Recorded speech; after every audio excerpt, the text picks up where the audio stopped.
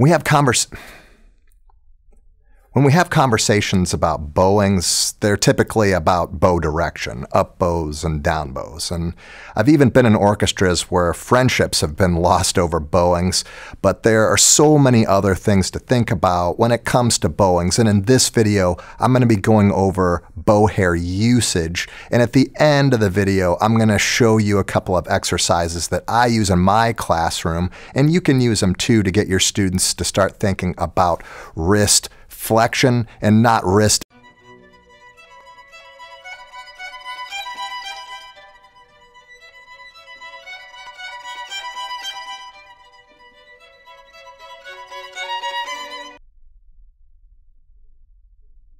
In most cases, when I work with students, it's way easier to get them to play loud than to play soft.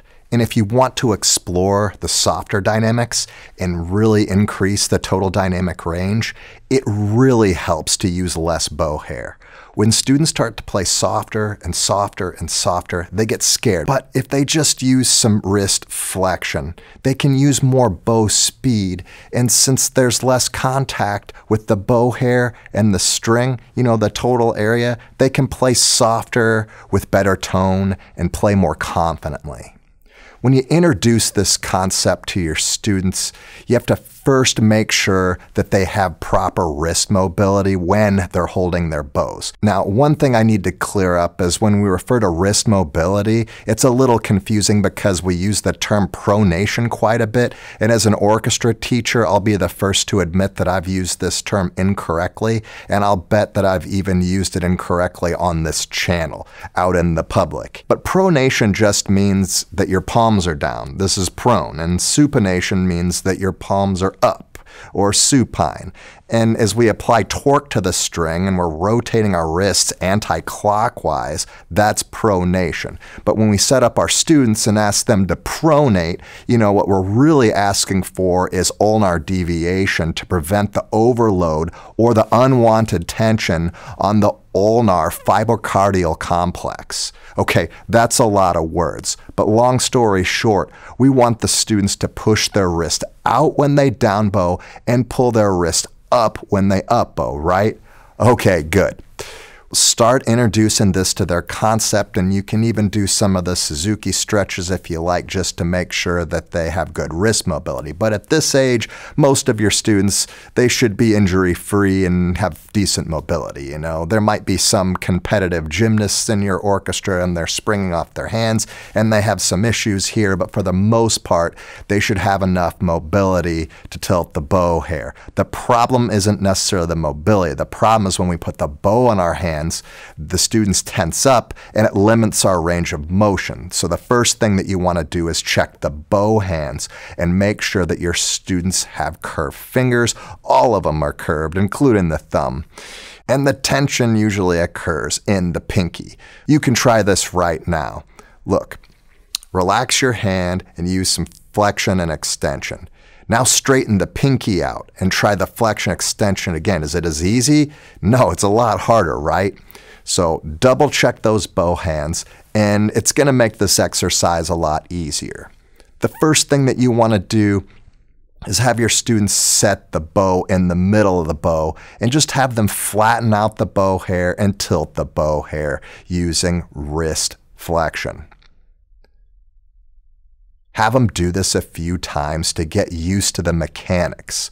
Once they are comfortable with that, you can try at the frog and set it up again at the tip. And when they're at the frog and the tip, and they're extended with their wrists, you can see that it makes the flexion process a little trickier, right? If they're not relaxed, they might have some trouble. So try to get them to relax. Then you'll want to add some bow motion. You can have them start with the flat hair, you can have them start with the tilted hair, it doesn't really matter which, but eventually I like to do a combination of the two, and I like to do something that I call bow hair rolls. I just have them start with their bows on the open D string, and I have them tilt their bows, and I really have them exaggerate the tilted bows to where they're only using a few bow hairs.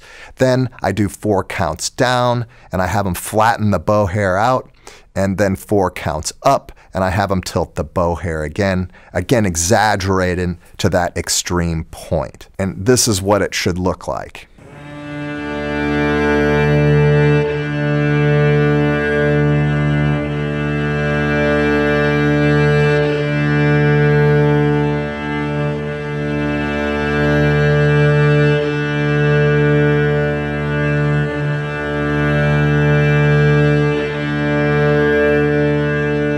So what I also like to do is do the reverse of this exercise just to get the students thinking. You know, it might not be as practical, but I like to have them start with the flat hair, and as they go towards the tip, I have them tilt the bow hair and then flatten it back out as they get to the frog. And this is what it should look like.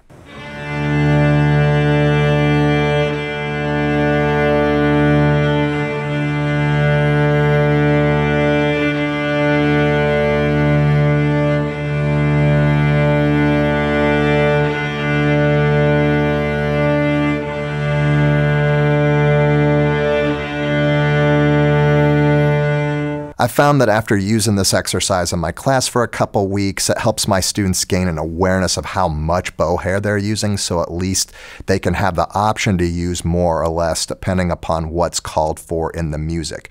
For cello and bass, they'll tilt the bow hair using their bow weight more rather than using the extensions to flatten the hair and neutral wrist.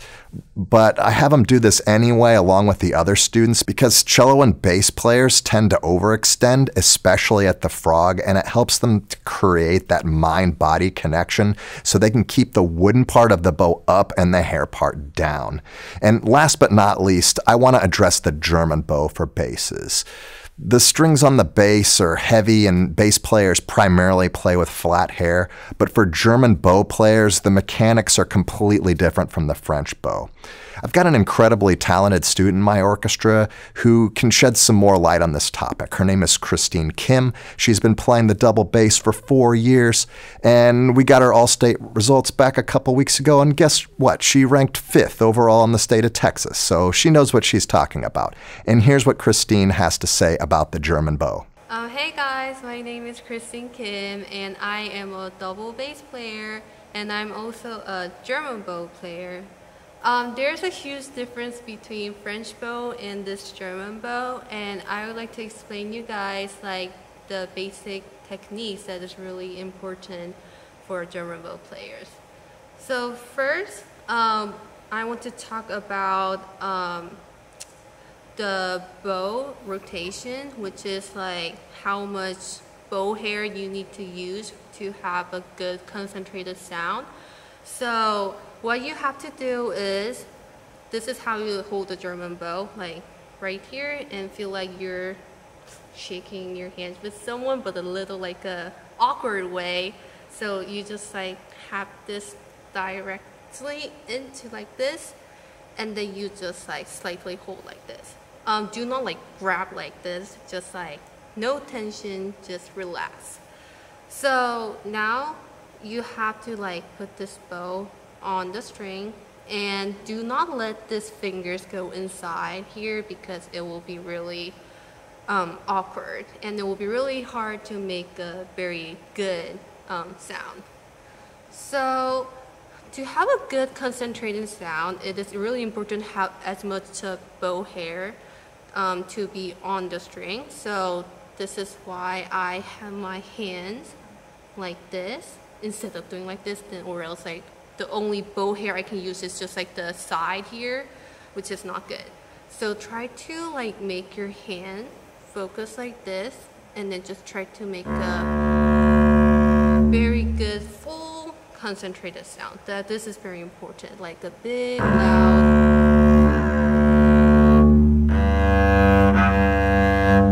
And like if you use like the side of the bow, then it will make a really soft and like very weak sound, which is very not ideal. So like instead of using the bow like this,